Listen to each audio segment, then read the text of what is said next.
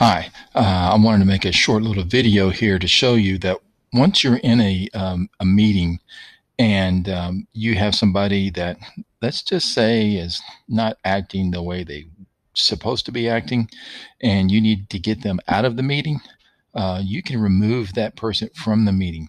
This is how you would do that. Here we are in our Google Meet.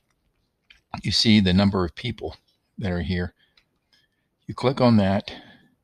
You see this person is right here who's acting not nice. So we want to get rid of him. Now, a thing to remember is this.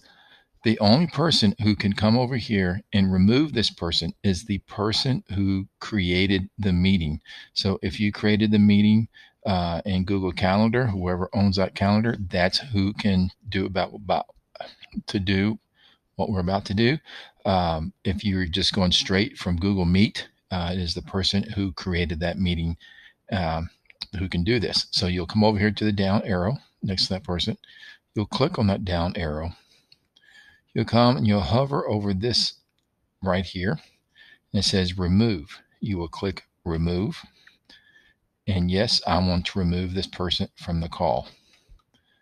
Now that person is removed from the phone, from the video call, and you can go on about what you're doing. So that's how you do it.